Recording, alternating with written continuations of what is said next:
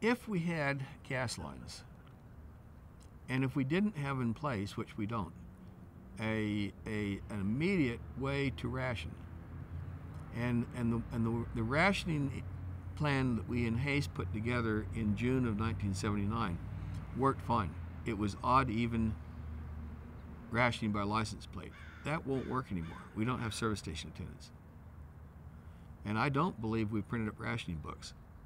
And so I think in the 2 or 3 week gap, while we tried to figure out a rationing program, it's not just the motors top up their tanks. The service stations top up their tanks. The jobbers top up their tanks. And that big sucking system you hear is not Ross Perot's worry about naphtha. It's we've sucked our gasoline supplies dry. And once the tanks are empty, there's no conceivable way, unless we went on a busman's holiday for 3 months and just said no one drives, no one's going to disgorge their tank. And then within a short period of time, there are no cars on the road. The shelves are empty. And we're basically going back to living like our great-grandparents did. The energy business is overwhelmed with data. It's probably one of the most data-intensive industries on Earth. And for years, I've tried to understand where does the data come from and how reliable is it. And let me just start with our reported proven reserves. When you see proven, it has a certain semblance of, like, I've been in the vault, I'm the auditor, there are 10 bars of gold. 99% of our proven reserve reports have never had an audit. In the Middle East, they got in an arms race of trying to argue on setting quotas on who had the most proven reserves. And so Kuwait's reserves went from 30 to 90 billion with a stroke of a pencil. The UAE, 30 to 90 billion. Iraq, same number. Iran, same number. Venezuela did the same thing. Finally, Saudi Arabia, who in 1980 had already boosted their reported proven reserves from 110 to 160, they were the laggard. I said, 160? No, it's 260. And then those numbers, they're reported every year. BP reports them in their data book. The Oil and Gas Journal reports them in their data book. They stay static for 2 decades.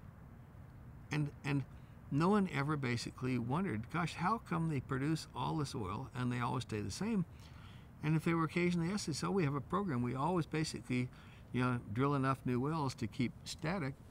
And I get curious about the productivity of the Middle East and finally do 2.5 years of research on Saudi Arabia's oil field productivity.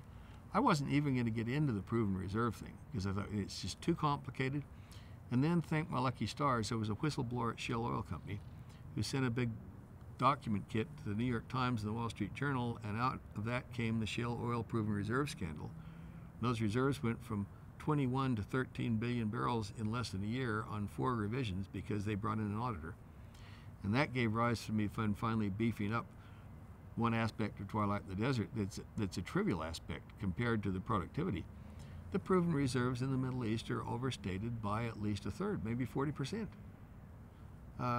But the proven reserves all over have been overstated because they're all numbers that were driven by internal people wanting to basically to get their per barrel costs down. They just added to the base of proven reserves, saying, well, who knows? It'll be 80 years before, and I won't be around.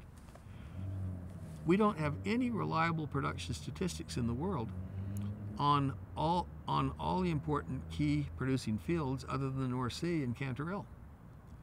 I mean, Saudi Arabia confidently says they have 11.3 million barrels a day of productive capacity, and they confidently say we're producing 8.6 million barrels a day. We were producing 9.6, but then we cut back so price wouldn't collapse. But there isn't anyone on Earth that has any idea how you'd allocate that production among the 6 key fields, let alone whether it's right. The world economy is basically based on, has been built on quicksand. And then to realize that it would have been so easy to clamor and demand data reform. If we had the last 5-year quarter by quarter production history of the largest 200 producing oil fields in the world, then you could trend them out, and you could start to prove with the with a proof probability in the 90-95% range, we're either quite a few years away from peak oil, or we're past it. Why people don't want that data, I can't imagine. I really honestly don't get it as to why people are so complacent. And I guess it's because we've gone so long with the market so well served that we just cannot conceive that that won't go on forever. Why wouldn't the major oil company leadership, if they really understood this, step up to the plate and say, look, we're not stupid. We're spending billions. I mean, collectively, the 5 major oil companies are spending something like $150 billion this year on their E&P, and none of them are growing their production. And yet they all say the world has ample resources.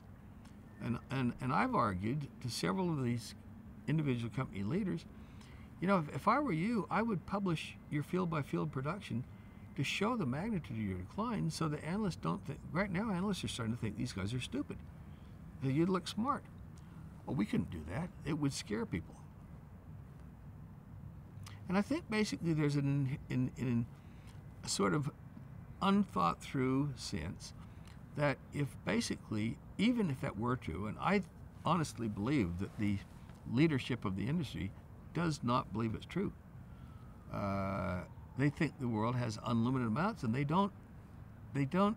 not able to connect their pitiful internal performance with what they believe the world can do. And they keep saying, well, yeah, but if we just had access to the Middle East, we'd be in clover. And say, I shouldn't know more about the Middle East than they do. But I did spend 3 years going through hundreds of technical reports that led me to the conclusion that the Middle East oil fields are few and far between and very old.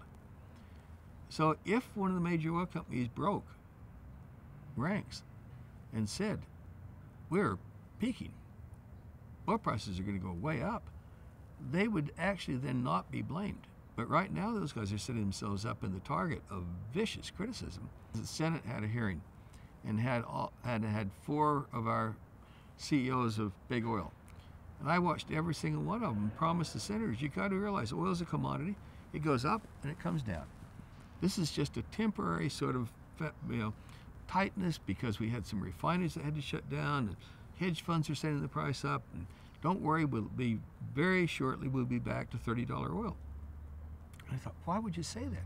They don't have any idea why prices are up. And there's nothing, in my opinion, that was going to lead to prices coming down.